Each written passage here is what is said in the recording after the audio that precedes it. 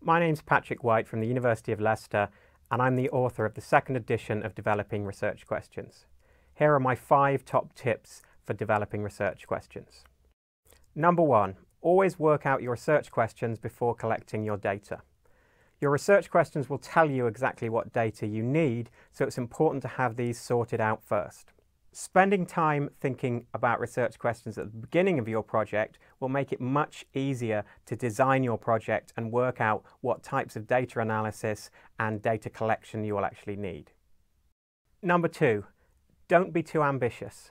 A lot of my students are afraid that their research questions are too trivial or small. It's much more likely that you're going to be far too ambitious when you start out as a researcher. 3, spend time on your research questions. Spending time on your research questions at the beginning of your project will save you a lot of time and hassle later on down the line. You might have to go back to your research questions later on in your project. This isn't a problem because sometimes research questions have to change for practical or other reasons. What's important is that you're clear about what your research questions are at any one point during your project. Number 4, don't choose methods before you've worked out your questions. A lot of students come to me very sure that they want to do a certain type of research, perhaps including interviews, but you don't know what methods you'll need to use until you've worked out your questions. Number 5, examine each word in your research questions.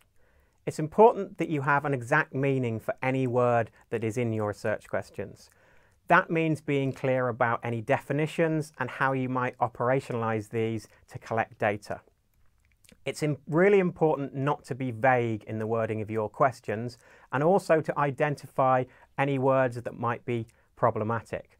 Some words that we use all the time, like elderly, effective, or cause, can actually be quite difficult to use effectively in research.